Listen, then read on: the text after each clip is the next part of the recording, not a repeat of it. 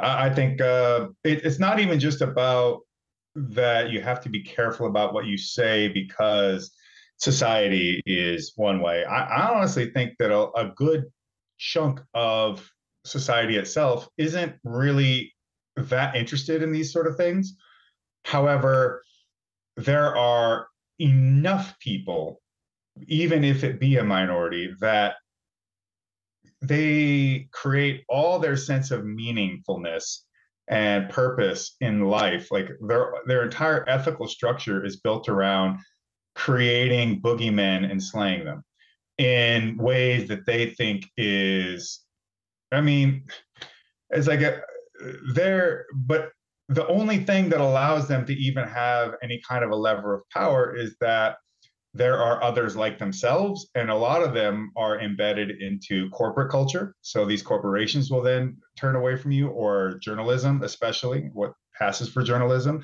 So they use these kind of what would you this Ouroboros that just keeps eating its own tail Mm, to distill this cycle of fear to effectively paint people as untouchable, or put the what was it, the red letter, the scarlet letter on them, and to make them, you got to stay away for things that are the most tepid, right? Where, and usually over time you'll see like, oh yeah, activists busted for, having child porn on their computer, mm, or, for rape or something. It's just like, well, your morality isn't based upon how many people you have said are problematic online and how many hashtag um, movements you've tweeted about.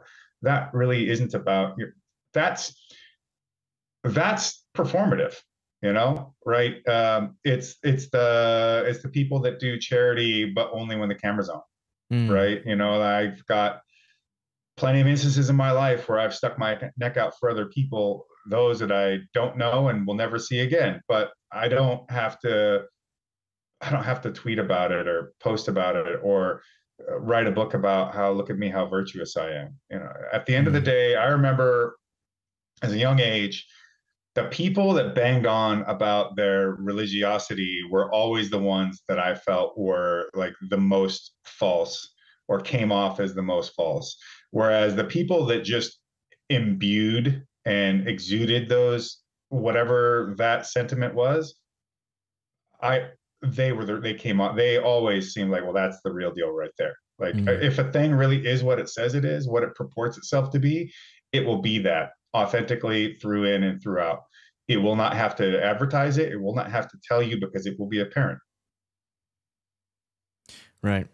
I think definitely it is the minority of people that point fingers, trying to cancel people, but their voices are so loud because they're the people Mm-hmm. commenting on YouTube videos. They're the Mm-hmm. people retweeting all the hate. The people who Yeah. don't care about all this shit, they don't comment on YouTube videos. They just, Yes, just leave us alone. that's true. And not only are they the loudest, but they're part of the reason why they're the loudest because their fingers on the button nonstop. You need to understand that when a person sees, there's a few things. There's like there was a quote by C.S. Lewis about he doesn't really worry about the thief or the robber because you know what they're going to do, or was it the tyrant, something like that? Like he's going to do something because he's evil, right, or because he has ill intent.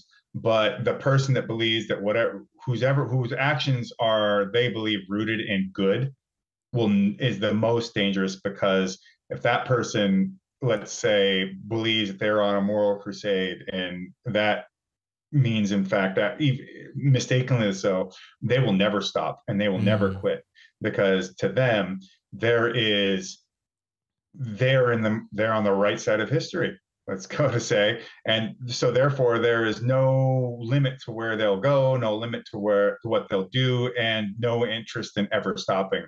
And I'd also like to add to that sentiment that people like that, it becomes their locus of being in the world. And they, regardless of whether or not they're religious in any typical fashion, they are religious people. They treat their their social media crusades as just as such as when the Templars and everyone marched into Jerusalem. Like it is the same for them. It's the same for when the Ottoman Empire moved across the Middle East and into Eastern Europe. There is no difference. They are just as zealously religious as anyone else. Mm. Do you think this will ever change? Because, historically, this might not have happened on the internet, but these are the same people that joined the mob to burn witches on the fire. Do you think this will always happen? No, this will never change because but the thing is, I think what we're seeing is we're seeing humanity, as it always has been, exacerbated by technology, right? Without technology, the ability for us to even have these conversations, be they good or bad, wouldn't exist. The reach of you being able to contact me in the first place for us to sit here wouldn't be there, but also that reach into other people's lives in a way that cannot actually be vetted in a personal sense, let's say with Instagram or any kind of social media, didn't exist. So now you have all these natural processes in the way humans think, feel, empathize, sympathize, and so on and so forth. Now you have essentially these simulacra of real people and real lives pounding at the doorsteps of your being every single day. And your body doesn't necessarily know how to differentiate between that which is real and that which is not, especially when social media, in all sense and purposes, appears in it to be real, to be a real person, telling you about their life in language that you comprehend, in grammar, forms, and function that you comprehend. So when, in any case, was humanity ready for something like that? It isn't. And Heidegger talks about this a lot with the way he approaches technology, and so does Oswald Spengler.